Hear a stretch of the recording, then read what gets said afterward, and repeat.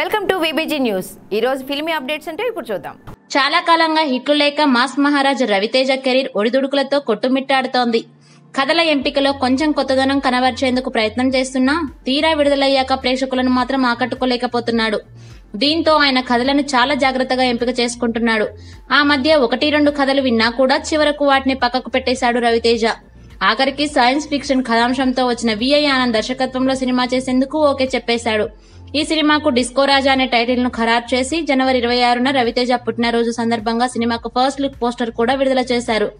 అయితే ఇక్కడి వరకు బాగానే ఉన్న ఈ సినిమా స్క్రిప్ట్ కు సంబంధించి కొన్ని చిక్కులొచ్చి పడ్డాయి. డిస్కోరాజా స్క్రిప్ట్ సమంత నటిస్తున్న కొరియన్ రీమేక్ సినిమా స్క్రిప్ట్ చాలా దగ్గరగా ఉన్నాయనే టాక్ ఇండస్ట్రీ వర్గాల్లో వినిపించింది.